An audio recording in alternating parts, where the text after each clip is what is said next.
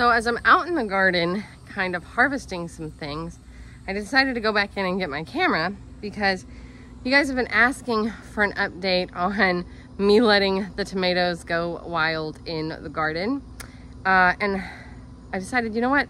Now is a really good time to just come out and talk through some of the things that are happening in the garden and give a little bit of an update. So let's start with that. I'm gonna start with the San Marzano tomatoes that we planted, and we decided we're just gonna allow them to kind of go crazy, go wild, and see what happens. I'll tell you what I've noticed. Right now, this is weird. I have not pruned these at all. Now they are starting to get maybe some blight, some type of fungal issue for sure. All of my tomatoes in my garden right now are struggling hardcore. It's been raining nonstop, and that rain has caused some type of infection in the tomatoes. It happens, it usually happens a little bit later in the year for me. So I'm not used to dealing with it in July. It's usually like September before I worry about this. So I'm actually really, really sad about it. I'm kind of pulling off some tomatoes now. I do have some more started, and I'm hoping that I can have another, I still have quite a bit of time in my area before my first frost. So we're in mid-July right now, and my first frost is in November. And I have tomatoes. I have some indeterminate varieties of tomatoes that I planted several weeks ago. So they're in little cups growing right now. They're probably about 4 weeks old. So I can get another flush of tomatoes. Worst case scenario, if I can't save the ones that I have, I will get another flush before the first frost date, hopefully. But the San Marzano tomatoes, believe it or not, have a lot less disease right now than the rest of my tomatoes. I have not pruned these. I've done nothing to ensure airflow. They are still kind of short, and I'm not getting a whole lot of fruit off of them yet. Most of that fruit is still green, but it's starting to come into production. The amount of suckers on these things are absolutely ridiculous. I don't feel like I have more fruit on them than I do the ones that I single stem prune, weirdly.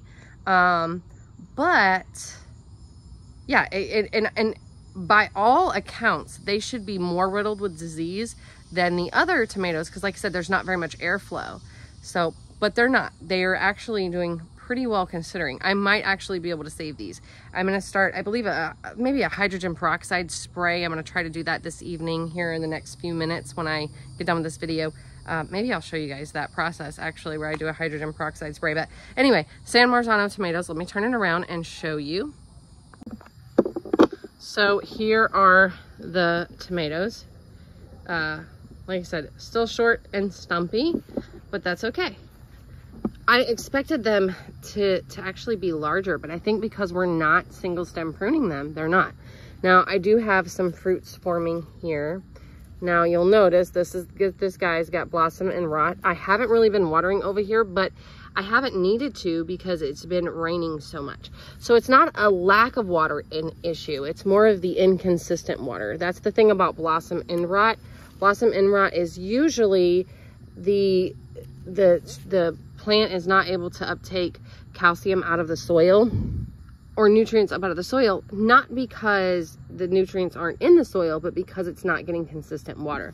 Now, like I said, you'll see there's some fungal damage here, and not a whole lot of fruit as of yet. I might be able to save this plant.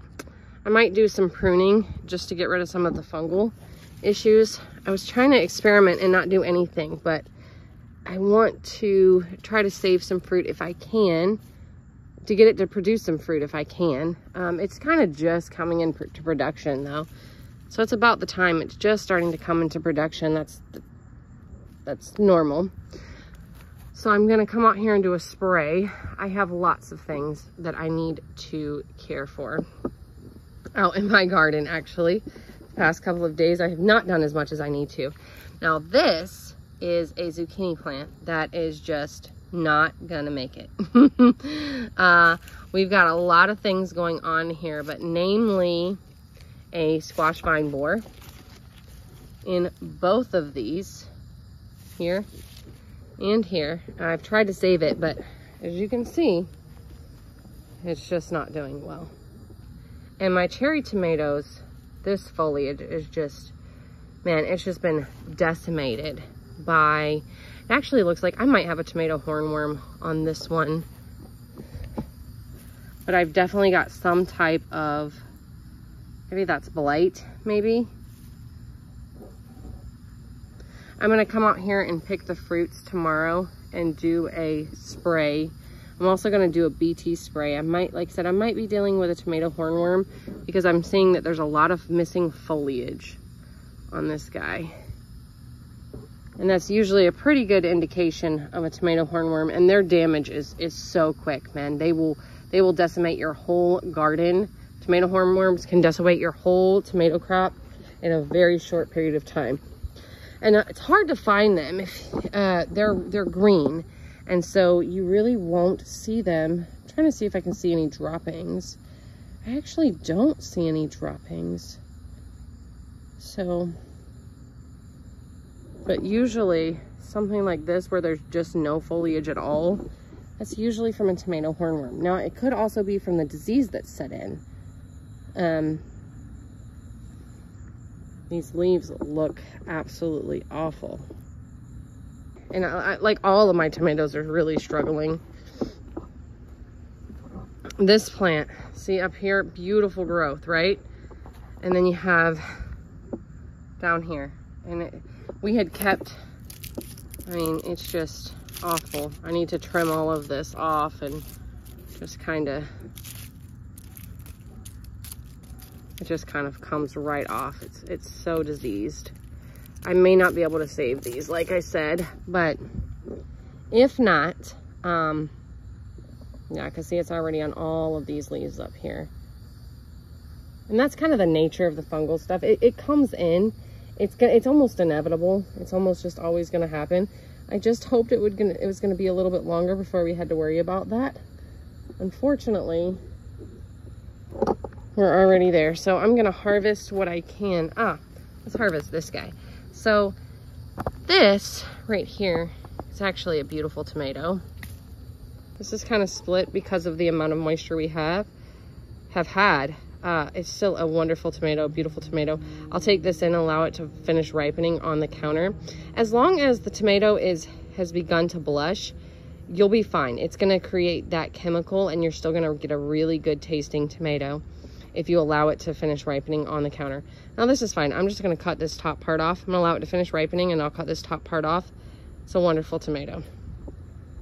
All of my little gold nuggets over there, they're so good. I'm gonna come out and do a spraying, and hopefully we might be able to save some of these. If not, worst case scenario, like I said, we'll pull them out. I'll try to save them a little bit, and if we can't, then we pull them out and we have more to go in their place. No big deal.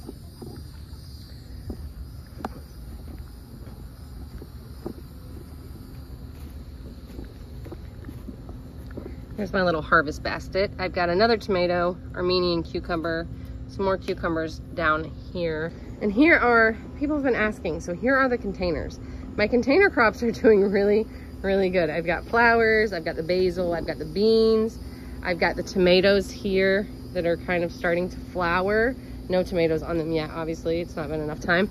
Basil's looking really good, really healthy. Peppers here doing really well. These are bell peppers starting to form, starting to blossom. Cubanelle peppers. So I'm gonna do a quick watering on the container garden. I try to get out here. If it doesn't rain, I pretty much water it every day, at least a quick one, just to kind of keep the moisture level even. I don't want my plants struggling. I'd rather do a quick watering than not.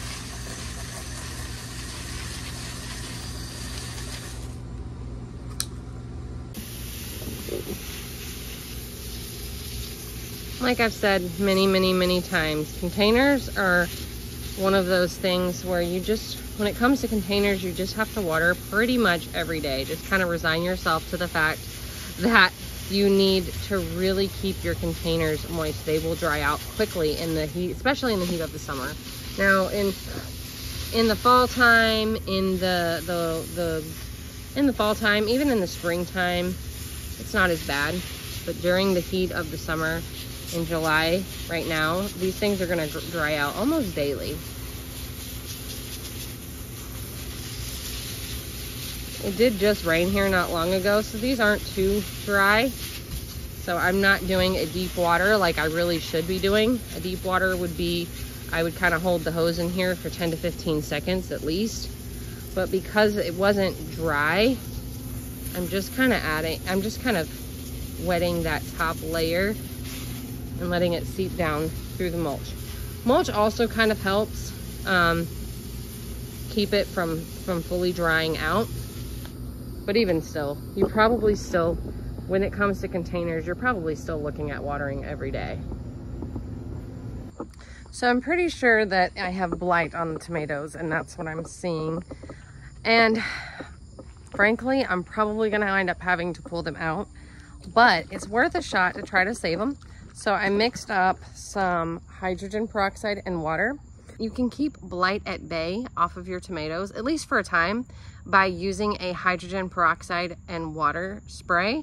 So in that ratio, somewhere between like 8 to 12 tablespoons of hydrogen peroxide to 1 gallon of water is best. Now, I already have blight, and if I only had like a little bit here and there, it might help. You know, I might be able to remove the damaged foliage and treat the remaining plant and kind of still keep it at bay. Right now, this is pretty much a Hail Mary pass. So my tomatoes are really covered, and I doubt they're gonna recover. I'm gonna have to remove the foliage. I'm running out of light, so I may have to actually remove the foliage tomorrow. I'm gonna spray today, try to remove what I can. I may have to fully come out here and prune tomorrow, but I'm gonna have to prune quite a bit of these plants, and they just may not recover from that. So generally speaking, if we were to mix up a hydrogen peroxide spray, you could, you know, and you maintain the schedule of it. Different people do different things. I should be doing like a once a week or once every 2 weeks spraying, and maybe more often right after a rain, just to kind of keep my tomato plants healthy. And I did do that last year, and honestly, it did work. I didn't have blight until much later in the season. I did get it, but it was much later in the season. We've had such a really wet spring and summer, so I think that's the reason why it's coming on my plants now in July. But normally you would test spray. So, you know, 8 to 12 tablespoons of hydrogen peroxide per gallon of water. You spray one of your plants, spray a small portion of it, check the foliage the next day, make sure that there's not any more damage to it. Also, don't spray this in the middle of the afternoon, and don't spray this in the middle of the afternoon in the heat of the day. That's just not a good practice. I would do it first thing in the morning or in the evening, which is what I'm doing right now. So, like I said, Hail Mary pass. Typically, we would use hydrogen peroxide as a preventative spray for our tomatoes to kind of keep blight away. Since I already have it, I have not sprayed throughout this growing season. I should have, but I did not spray throughout this growing season, but I already have it. So I'm going to try, and we're going to see. We're going to see if we can save them. If not, we got more to go in, and it'll be okay. It's just one of those years. It's not going to be a great tomato year. That's all right.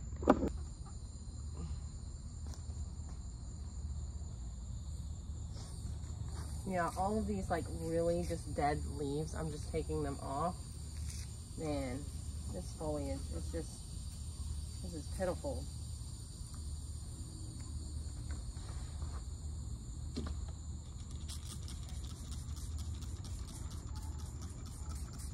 I do have fruit on here. Hydrogen peroxide spray is obviously not going to harm my fruit. It's something we put in our wounds and our cuts, so I'm not going to worry about getting it on the fruit, to be honest with you. These really damaged leaves, I'm going to have to take them off, but there's so little foliage on this plant as it is. I'm kind of scared too.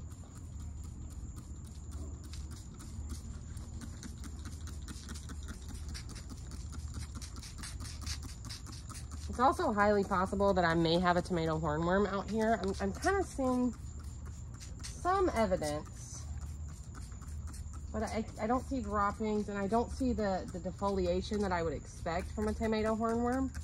So I can't tell for certain.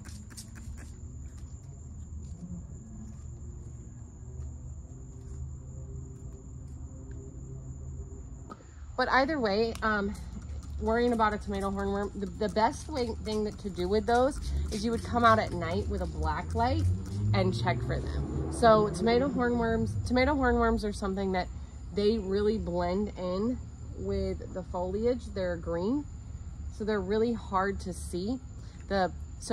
Using a black light and coming out at night, you'll see them moving around.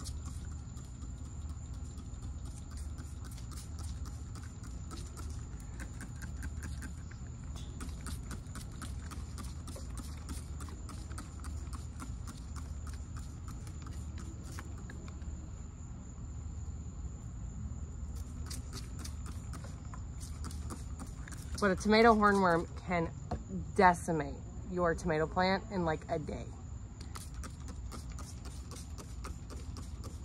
And when we're talking about spraying for blight, we want to spray the all of the leaves. We just want to coat it, right? Under leaves, top part of the leaves, all the leaves, and you just really want to coat it.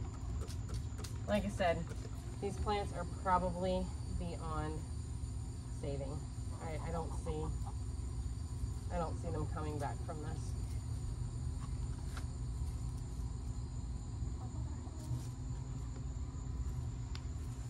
And a lot of times this will happen when the rains come. You know, you'll get like this huge rain and the ground is so wet. So we have a mulch down to kind of help prevent against splashback, you know, from the soil coming up on the leaves. But we've had so much moisture this growing season. It's been unbelievably wet. And here, that's made our plants grow really fast. It's been unbelievably wet, so they've grown really fast.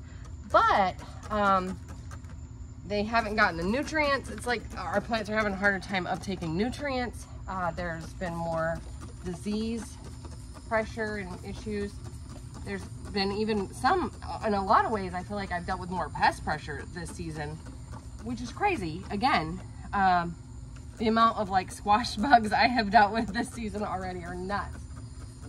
But you know, like I said, it's rained so much. We've gotten more rain in the last few weeks, I think, than we got most of last year. So it's kind of really important to spray the healthy foliage. If there's any healthy foliage on the plant, any foliage on the plant where it hasn't been overtaken by the disease yet, spray that as a preventative. And it might kind of help the plant start to grow out of it. Like I said, I think it's beyond what we're going to be able to do, but we're trying. Let's get those San Marzanos, because our experiment tomatoes are even full of this disease. So we're going to go get those, and we're going to, on those, it does look like I can pull off some of the foliage, and it might do well. Okay, we're going to spray this one and this one.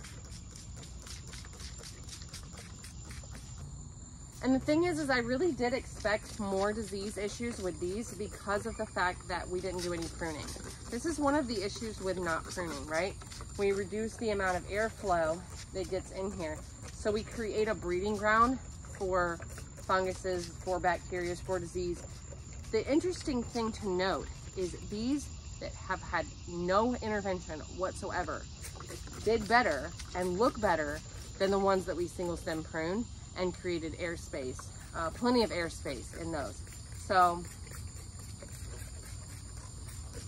it does look like we're not getting a lot of fruit off of this yet. Like I said, it's still kind of new. I mean, it's still kind of early, and the fruits that we did have form, we have a few kind of forming. We did have a little bit of blossom and rot, but that's to be expected with the amount of moisture that we've had, how much rain we've had, the fact that this is kind of planted on a hill, it's slanted. This is not a bed that I anticipated to do well, honestly, when we built it and we put it together.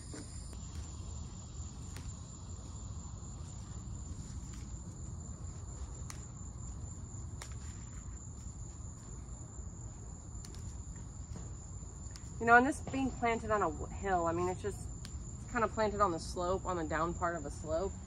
So that's, unfortunately, my backyard is very, very steep sloped. And so that can create water issues as well, a lot of runoff and things like that. So that could be contributing to the, not only the disease, but the blossom end rot as well. Even though it's been raining a lot, there may not be a consistent amount of moisture in this area right here.